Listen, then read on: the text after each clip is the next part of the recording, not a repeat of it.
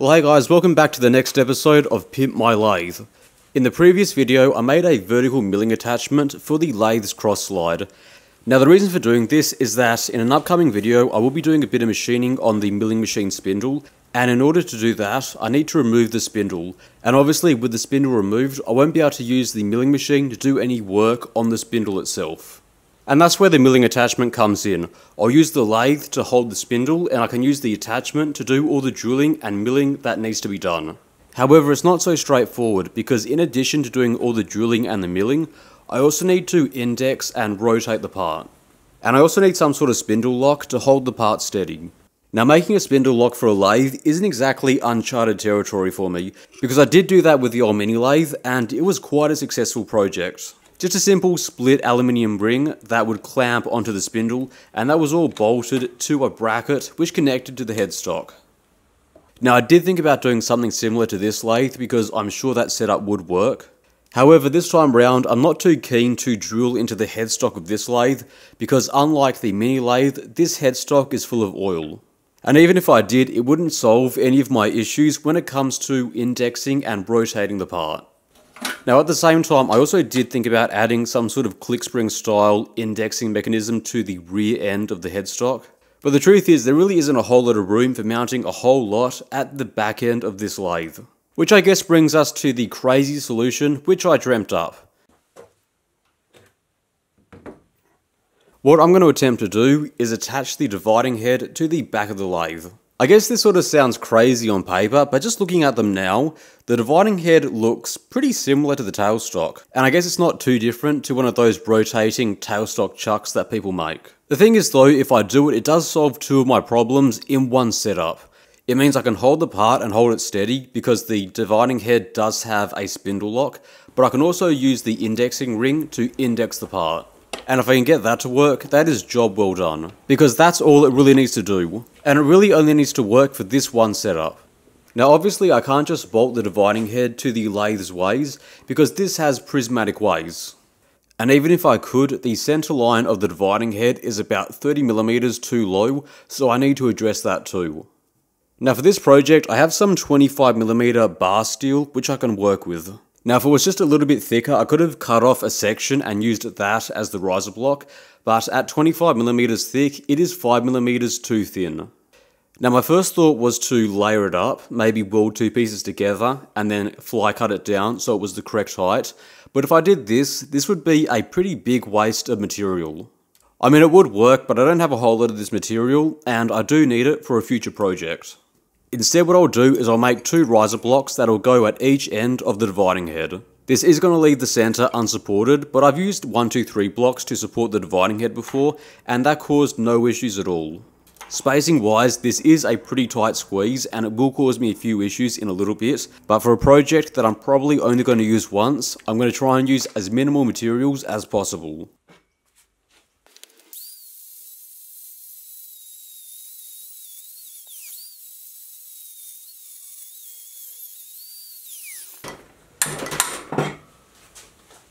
With the pieces now cut off, I'll square them up in the vise and clean them up.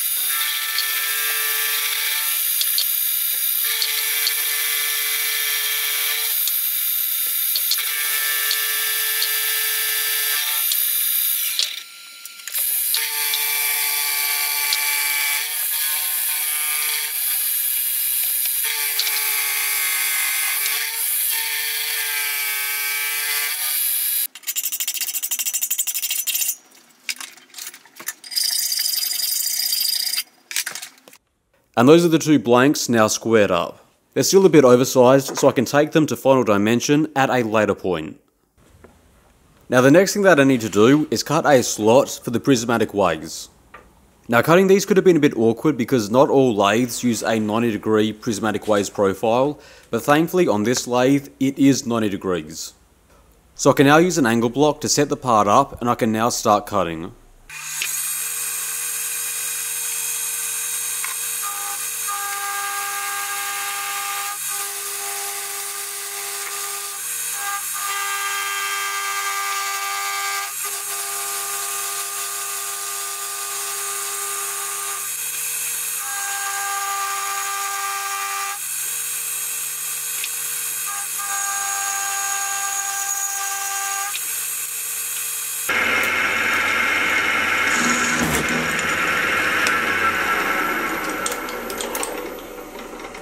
Okay, that certainly could have gone a lot worse than it did. That's 100% on me being a bit greedy and trying to take too deep a cut. So let's try that again and take things a little bit more slowly.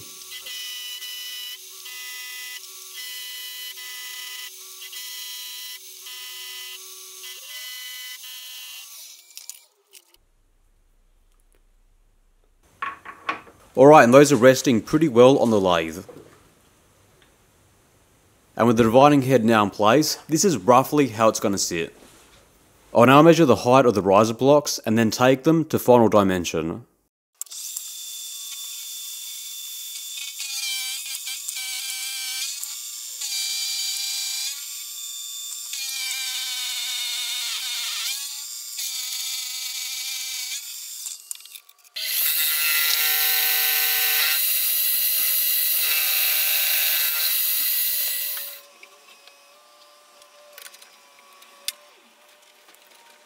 Now this probably isn't going to be the best test to see whether it's perfectly on height, but I do think that it should work.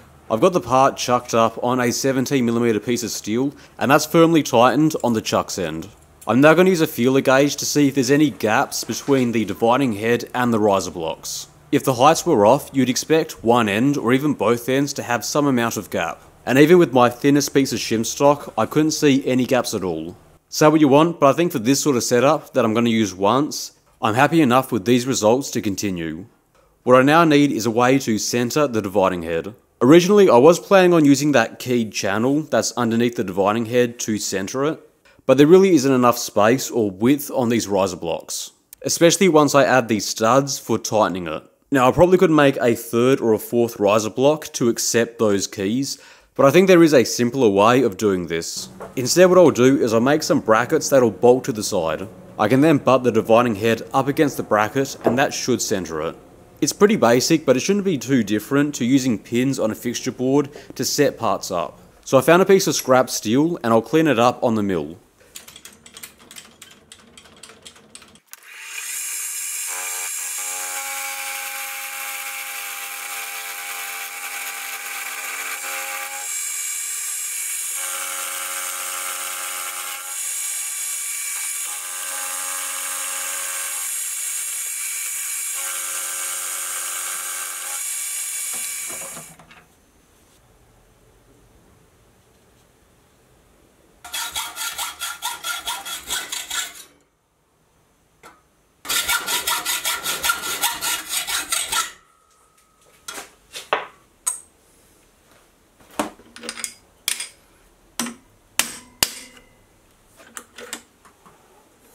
I'll then use an end mill to create a step. This step is going to create the offset to center the dividing head.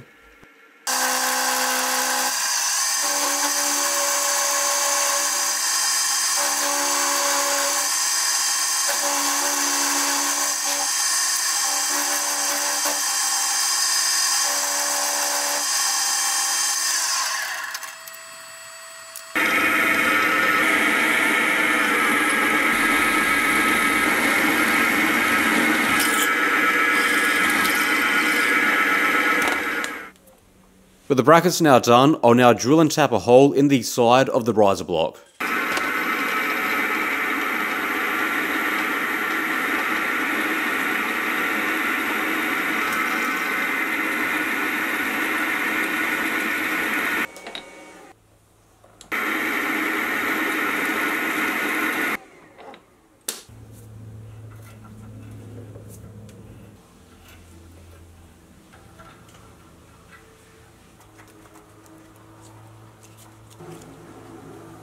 Alright, and that's looking pretty good so far.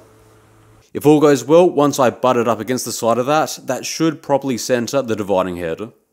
The next thing that needs to be addressed is how do I hold the standoffs in place. Like the tailstock, it needs some sort of clamping plate on the bottom. The most simple solution would be to drill all the way through and then stick a bolt in it, which is pretty much how they do it for the steady rest. However, I can't do that because I still need a drilled and tapped hole for holding the dividing head in place. And those things are going to be pretty much in the exact same spot. So it's at this point where my very simple, very straightforward one afternoon project became a lot more complicated than I initially was hoping for. Now the way that I'm going to tackle this is very similar to how they did it on the old mini lathe tailstock. Effectively what I'm going to do is I'm going to machine out a cavity for a captive nut. And the nut will pull up on a stud and that will hopefully pull a clamping plate and keep everything held in place. Now I do need to make this a lot wider than the nut itself because it also needs space for a spanner to get in and rotate. Now in a perfect world I probably would have used a 2-flute slotting mill to do this, but I don't have one of those in the smaller sizes. So what I'm going to have to do here is try my best to remove all the chips from the cut, and I'm also going to have to plunge downwards at the same time, whilst also moving the table backwards and forwards.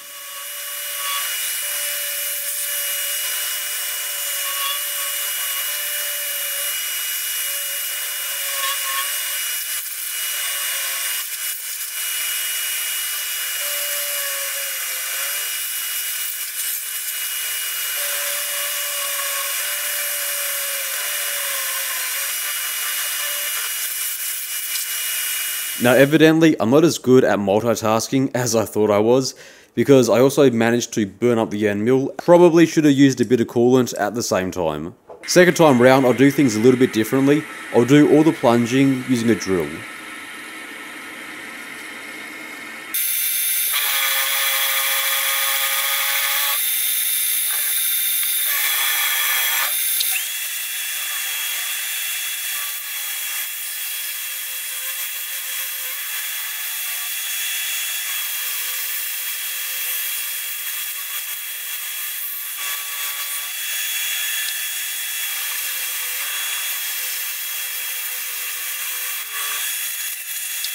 I'll also make a hole through the bottom.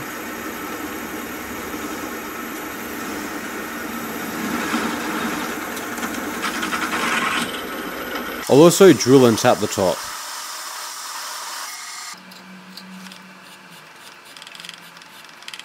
Alright, and that's pretty much how those are going to look. As it turns out, probably not as complicated as I originally thought.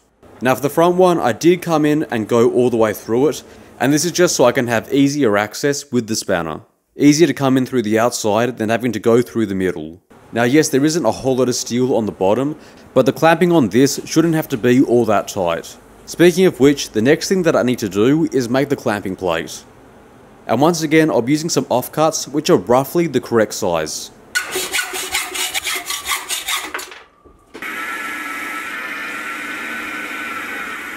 Now for tapping the hole, I'll go most of the way, but I'm not going to tap the whole way through. Doing this means I don't have to use Loctite to hold the bolt in place.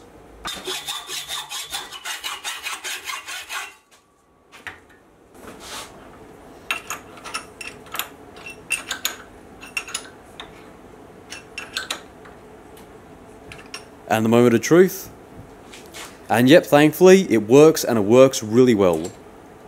It's a little bit awkward to use, but it was no different when I was using it on the old mini lathe. The final thing left to do is get it all assembled and see if it works.